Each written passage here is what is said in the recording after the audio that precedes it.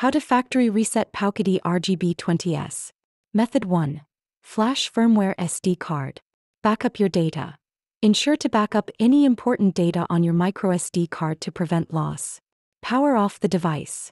Safely power down your Powkiddy RGB20S by pressing the power button for a short duration. Reformat the microSD card.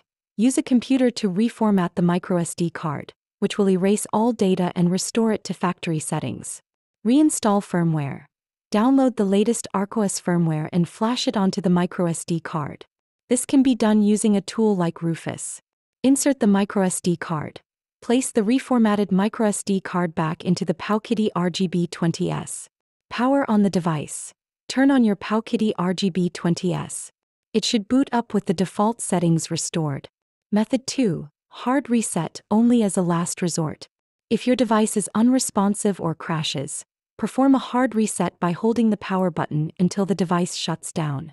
Alternatively, press the reset button if needed. However, be cautious as this could lead to data corruption if used improperly.